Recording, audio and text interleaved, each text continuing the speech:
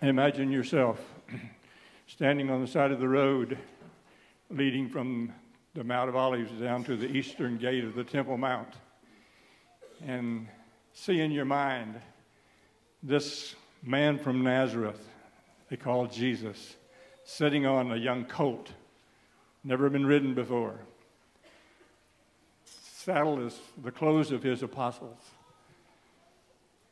See yourself in that crowd and repeat after me. Blessed is the King, who comes in the name of the Lord.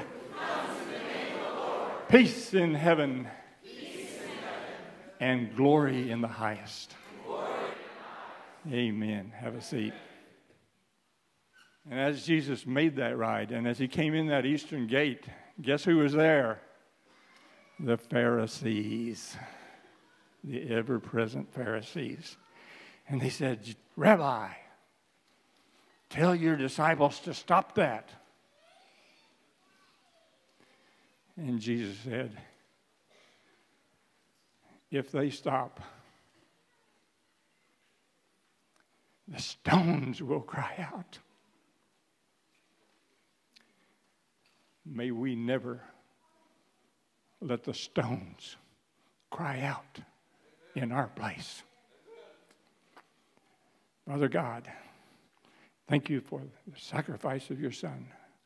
Thank you for the unspeakable gift of his resurrection.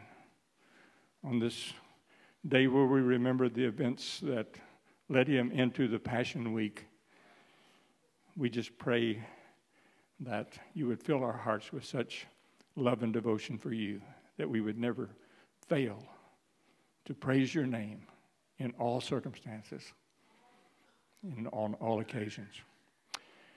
Fathers, we now remember that event of that week as we celebrate the death and the resurrection of our Lord.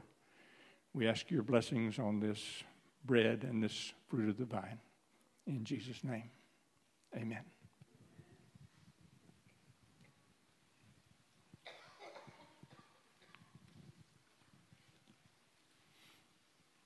The body of Christ.